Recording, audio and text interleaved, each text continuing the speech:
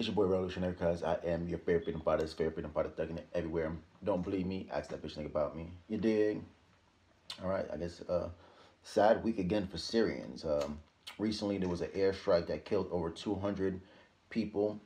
Now, whenever I hear this number, I always time it times three. So if they say 200, I'm really estimating like 600 people. And it was fucked up because I heard a report on CNN saying they're going to try to talk to, I think it was NATO, to have Russia put like a 30-day ceasefire.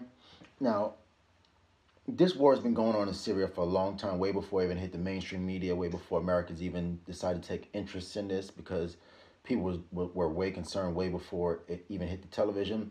Now, I thought about 2-3 years ago, they said it was Assad that was using chemical warfare on the people. Then we found out it was not the Syrian government.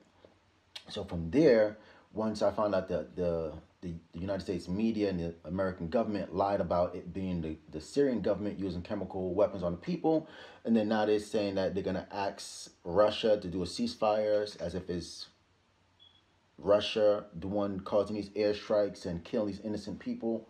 So once again, the story is never believable when it's coming from our side of the country, our media, our government. So like, this airstrike is just out of control.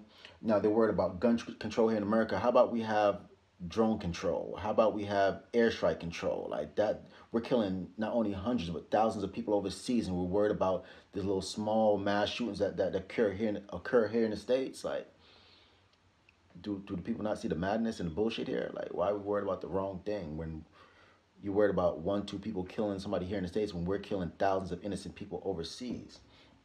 I don't know, is it me? Am I the only person that's concerned about this? Because this is not on mainstream television, where meanwhile in Sunrise, Florida, the hood, they're having a town hall meeting about gun control in Florida. Now, Trump, and I got to agree with Trump, this may be his best idea yet. He is agreeing to allow some teachers to carry guns in schools. Well, I think there's nothing wrong with that, because we police everything from our celebrities, our politicians get police and protection, our sports stadiums, our banks, museums, all these type of events. There's armed security, but our schools are the only one area that's gun free. Makes no sense. Now, I feel like if there's more guns around, there'll be less people to think they're gonna be able to act a fool and go on these mass shooting sprees. It's always in an area where there's limited guns.